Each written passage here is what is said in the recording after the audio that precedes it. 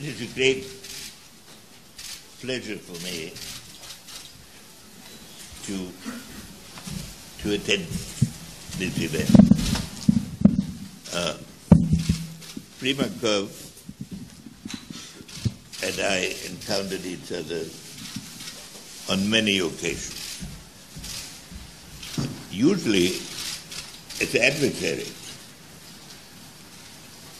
But as time went on, we shared a common conviction that the problems of this world, and especially the problems between the United States and Russia, needed to be solved by negotiation and by a common vision of the future. And I saw Primakov in his many positions, and at the end he was the chairman of the Russian part of a Track 2 division organization, of which I was the American chairman, which explored possibilities of cooperation and between our two countries. So for me, coming here is always now an event in a long experience, which started in the Cold War and developed in the recognition that a nuclear conflict between our two countries would be a disaster for humanity, and has been strengthened by the realization that in the globalized world, the interaction of our two nations is one of the key elements. Of course, I have had the honor of meeting Sergei Lavrov on many occasions. And so it is, whether we agree on everything or not, we are meeting in an atmosphere of commitment to peaceful and constructive solutions. Now, I believe that at this moment, our two countries have an urgent responsibility, and I believe an opportunity to make significant progress towards improving not only their relations, but improving tense situations around the world by cooperative efforts. And in preparing for this meeting, it occurred to me also that one should point out that tensions between the United States and Russia are not a rare event. They have happened often before in human history, and they've been overcome often before. For example, when in the early stages of America's participation in world affairs, at the end of the 19th century, it found itself competing with Russia in Northeast Asia. And there were issues over access to Manchuria. I mention these events only to indicate that some of the difficulties one reads about today are not absolutely novel.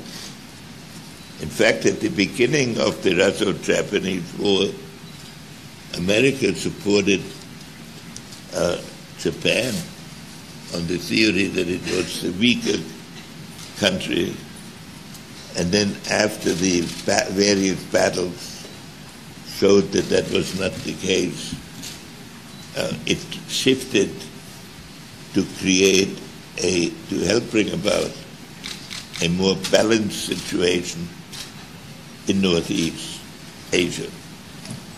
So if one then reviews all the events that have occurred from the Bolshevik coup in 1917, which America did not recognize until 1933, to the Cold War, I have made the point that we have had experienced intense relations.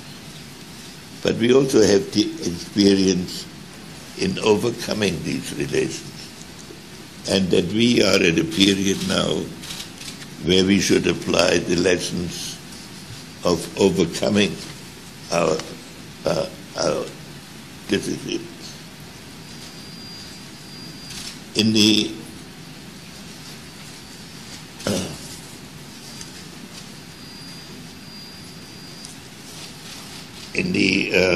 period after the disintegration of the Soviet Union, we at first cooperated, and then many in Russia believed that the United States was taking advantage of the situation, and a new period of tension developed. But anyway, we are now at a point where our presidents are meeting, and we should examine what accounts for this cycle of improvement and occasional tensions. Some people say this is in the nature of international affairs, that great powers always compete for power and prestige. And this view infuses current official Russian thinking and some current American thinking. But even if we accept the fact that historically great powers have often been in conflict with each other, there are also other factors that are key elements. And I think one of the important elements is that Russian and American perceptions of national security have been historically quite different. Historically, Russia has been focused on the challenge of defending a vast, sparsely populated territory with few natural barriers, abutting powerful and unstable neighbors. Security has been the primary concern of governments in Moscow and St. Petersburg. One means to that end has been to try to establish defensible borders and limiting foreign influence inside Russian-controlled territory. In the United States, by contrast, the country, once it established its dominant position in North America, has been physically secure. As a trading nation, it has looked abroad less to control territory than to keep open markets for American goods and to secure foreign goods for American efforts. Each country, for more than the past 100 years, has pursued a variation of the policy of containment. Russia, to contain American dynamism; the United States, to contain Russian expansionism. These geopolitical conflicts have been reinforced by competing concepts of exceptionalism and conflicting values in forms of government. The idea of global leadership is almost part of the American foreign policy DNA. And the United States thinks of itself often not simply as a leader, but the leader. In a similar way, Russia for the past 2 centuries has positioned itself as the defender and advocate of a view of world order based first on religion, then on Marxist principles. For example, the Holy Alliance or Nicholas I's defense of monarchical legitimacy, and then the notion of the communist period. These are characteristics that the nations have shared and they have been in contact about it. Now, in the contemporary period, in the Cold War, we started with confrontation. But both sides learned that the consequences of confrontation could be catastrophe for mankind.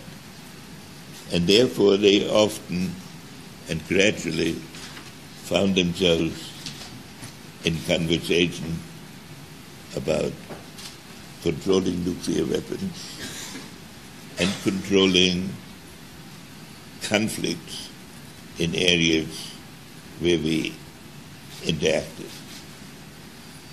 Now, lately, a whole new field of technology enabled societies to interact on each other.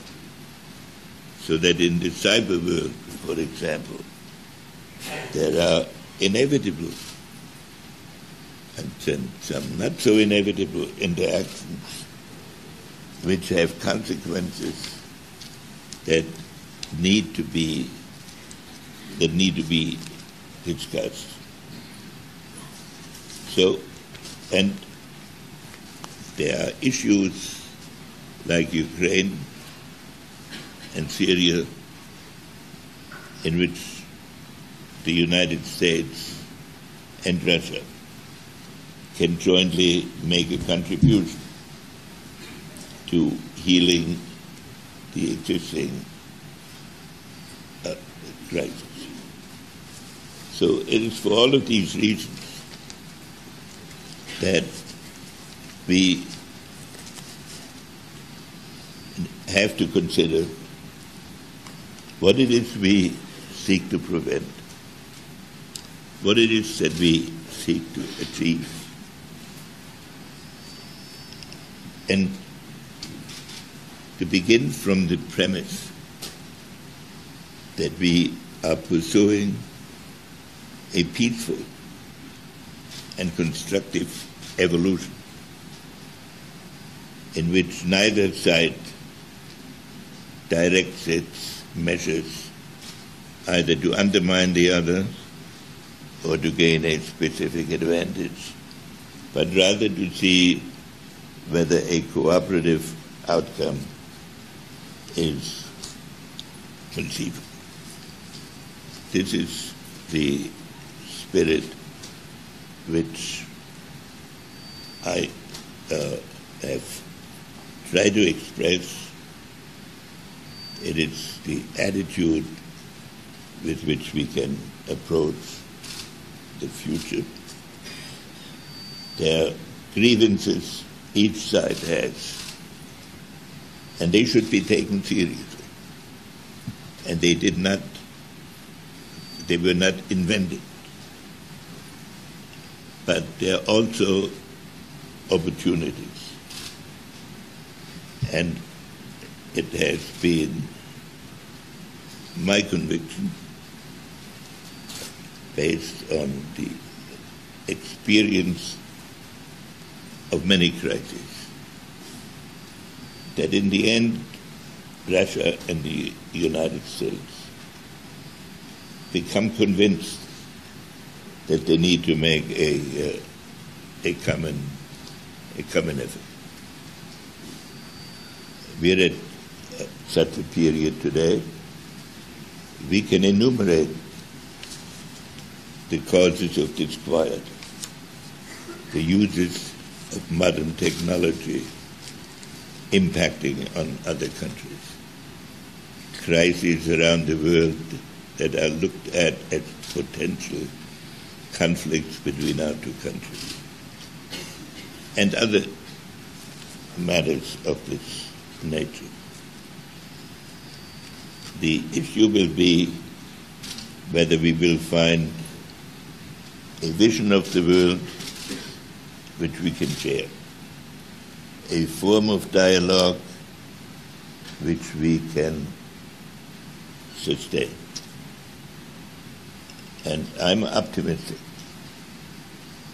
that as my colleague Sergey here recommended, also expressed, I'm optimistic that in a recognition of the global nature of this world, the impact of each other of this new technology, and respect for the historical position of each country, we may be at the beginning of one of the constructive periods in Russo-American relations that I enumerated before. Thank you very much.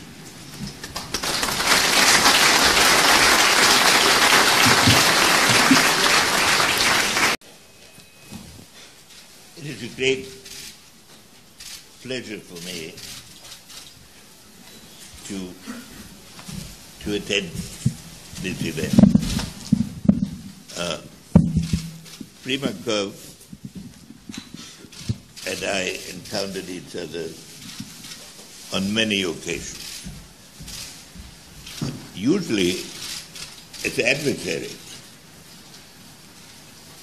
But as time went on, we shared a common conviction that the problems of this world, and especially the problems between the United States and Russia, needed to be solved by negotiations, situations around the world, by cooperative efforts. And in preparing for this meeting, it occurred to me also that one should point out that tensions between the United States and Russia are not a rare event. They have happened often before in human history, and they've been overcome often before. For example, when in the early stages of America's participation in world affairs, at the end of the 19th century, and so it is, whether we agree on everything or not, we are meeting in an atmosphere of commitment to peaceful and constructive solutions. Now, I believe that at this moment, our two countries have an urgent responsibility, and I believe an opportunity to make significant progress towards improving not only their relations, but improving tension, an event in a long experience, which started in the Cold War and developed in the recognition that a nuclear conflict between our two countries would be a disaster for humanity, and has been strengthened by the realization that in the globalized world, the interaction of our two nations is one of the key elements. Of course, I have had the honor of meeting Sergei Lavrov on many occasions, and by a common vision of the future. And I saw Primakov in his many positions,